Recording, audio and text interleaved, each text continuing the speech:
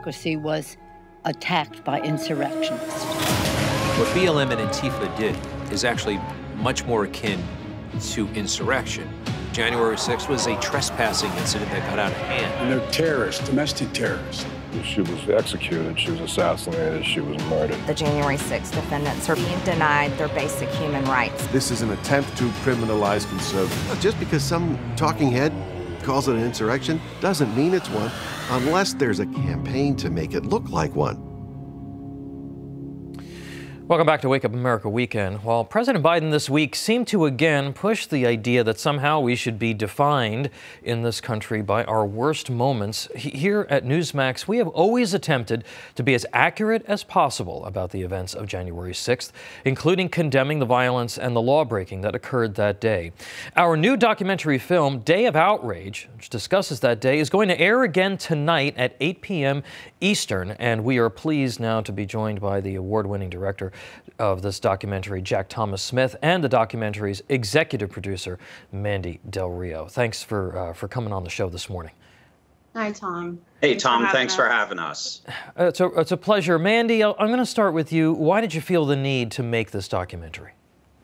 Well, Newsmax actually contracted us to accurately and fairly produce a documentary about the events of January 6th. And what led up to it and the aftermath of that day. And we just feel it's very important to accurately and fairly portray what happened. Yeah, and you talk about how the media has and politicians have sort of distorted a lot of the timeline, a lot of the facts, a lot of the stories. And again, we're not in any way minimizing the violence or the law breaking that occurred that day. But Jack, you did a lot of research on this because we're still learning new things a year later about all of that. Anything new that you learned while making this film that you think is going to really stand out to viewers? Oh, yeah. Well, first of all, it was not an insurrection. This was a peaceful protest that became unruly and at times violent by some. And Tom, I appreciate you saying that, we don't stand for violence, we don't support or advocate violence of any kind. And we actually have a clip of you saying that in the documentary. I'm a strong supporter of the police. Anyone throws a punch at a cop, they need to be brought up on charges. But they're also entitled to due process. And that's something that we learned making this documentary is the mistreatment of the J6 detainees.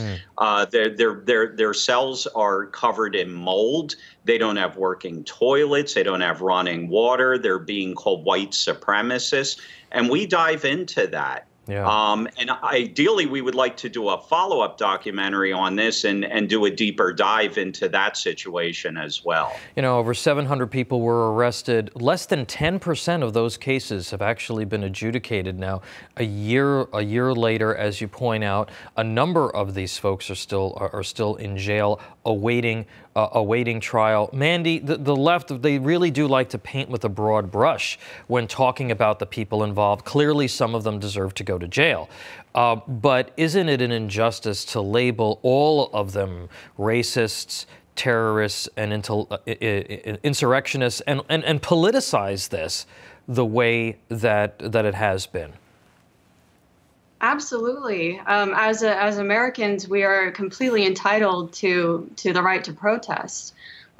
These people were, there was estimated to be about 1 million people there who were just questioning the integrity of the election. They felt the election was stolen, and as Americans, we have a right to question and to protest.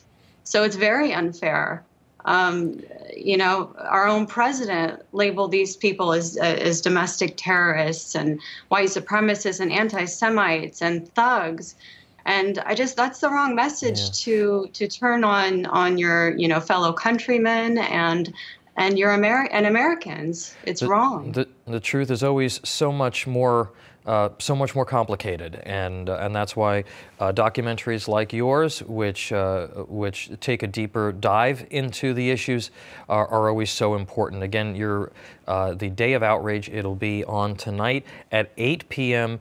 Eastern here at Newsmax. Thank you so much, Mandy Del Rio and Jack Thomas Smith. Appreciate you being here today.